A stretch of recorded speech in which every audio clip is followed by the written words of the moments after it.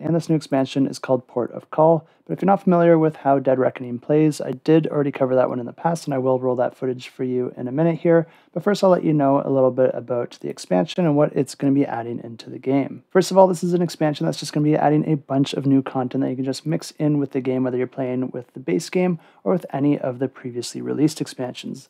This is going to be adding a bunch of new sailor ability cards that can replace your deckhand crew, 8 new shipboards, each with their own asymmetric abilities, adding a bunch more variability into the game, and also adding different incentives depending on the board that you choose. There's going to be a couple new ship upgrades introduced with this expansion as well to augment your ships in some very new ways. 5 new ocean boards, 9 new achievement tokens, but my favorite aspect of this expansion is the new mechanism it adds into the game, which is the concept of exploding cubes. If you're familiar with this game, you know that it uses a cube tower. Anytime that you launch your cannons, we're going to be dropping cubes into the top of that tower, and they're going to be rolling out into different areas on a board, having a different impact depending on where they land. This new type of cube actually has an icon on one side of the cube, and if that side happens to roll up, then it's going to be counting as if a cannon was rolled. This adds a really nice layer because now not only do you care where that cube lands on the board, but you also care if that icon happens to show. You'll be able to gain these cubes in a few different ways, but the primary way is through the card crafting and the different cards that you're able to acquire. In addition to this new expansion, this campaign is also going to be introducing a new big box solution that's designed to fit into a calyx, and it also has front-facing doors that open outwards, so you don't even have to take it out of the calyx in order to get to all the different components. All the components also have a spot in each of the different drawers, and it will allow you to keep that cube tower built and not have to rebuild it every time that you play the game. If you're interested in card crafting or pirate-themed games or both, you'll definitely want to check this one out. And like I said, I did cover the original campaign back when it launched, so I will roll that previous footage for you if you're not familiar with this game.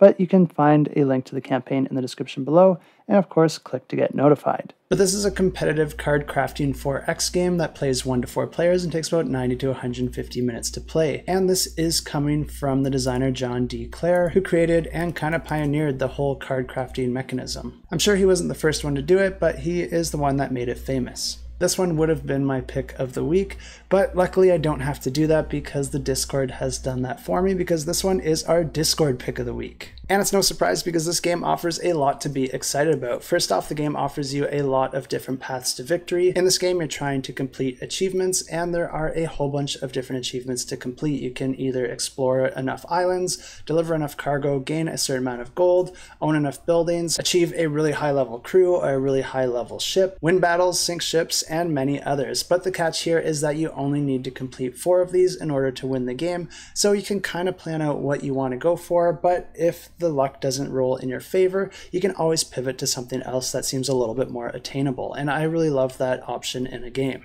And like I said, this is a card crafting game. So the way that this works is that this is also a deck building game. So you're going to be recycling your deck. But the interesting thing about it is that you'll be able to get different upgrades. And these upgrades come in the form of clear cards. And you'll be able to slide those into a sleeve in order to administer different upgrades to your existing cards. And you can actually do this multiple times as long as those different upgrades don't overlap with each other. And yes, there's a really cool ship here that you're going to be using as a cube tray anytime you want to blast your cannons at the other ships, and I will get back to that shortly. But the way that this game works is that players are going to be putting out a grid of cards, and the first row of that grid is going to be revealed with the other ones being hidden. And beside each row, you're going to have each of your advancement decks within a box, and these are going to be organized into their different levels in ascending order.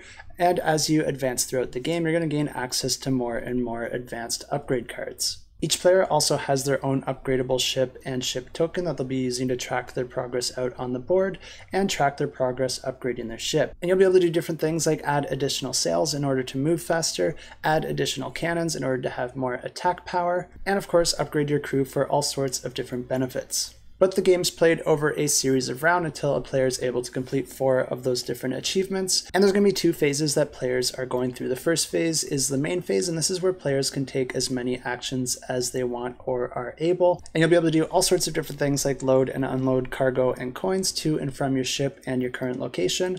Or you can also rearrange the cargo and coins on your ship, or even jettison it into the sea if you think someone might be trying to steal it from you. One of your more limited actions is your movement action, because you'll only be able to move as many spaces as sails that you have on your ship, but you can split this up however you want and perform actions before, during, or after your movements. And the different locations might have some different options for you. For example, if you visit a location with an advancement card, then you'll have the option to purchase that card.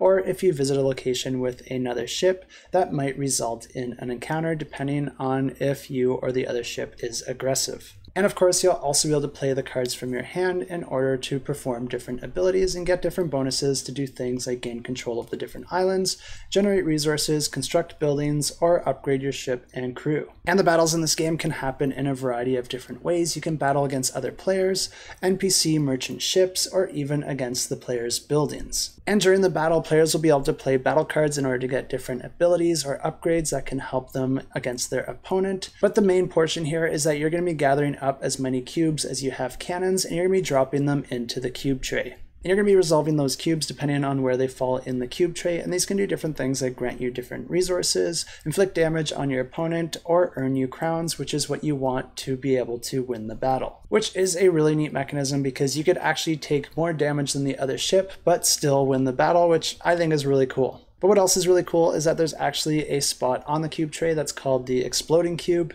and if your cube lands on that, you're going to pick it up as well as another cube of the same color and then drop it back into the tray. So this creates a sort of chaining event where that can happen repeatedly, allowing you to get more and more cubes into battle and just adding more excitement to the game. And after all the actions are taken, we move into the cleanup phase, where players will manage the board, decide if they want to be in pirate or merchant mode for the next round, and then they'll also be able to sleeve any of the advancements that they've collected, and they'll be discarding their hand and drawing back up to their hand limit. And one thing to note is that there is already 2 expansions added to the game, and these are just going to add more content and some more mechanisms as well, but the game is played over a series of sagas with these expansions, and each saga is going to be adding more of that content in. And that's just a really great way to add a little bit of mechanisms at a time instead of just adding a whole bunch to learn all at once. And the Letters of Marque is also a saga expansion, so this is going to be adding a 3rd saga to the game, but it also comes with some non-saga related content as well that you can just go ahead and include in your game regardless of how you're playing it. And as always, if you're interested to learn more, I have links in the description below.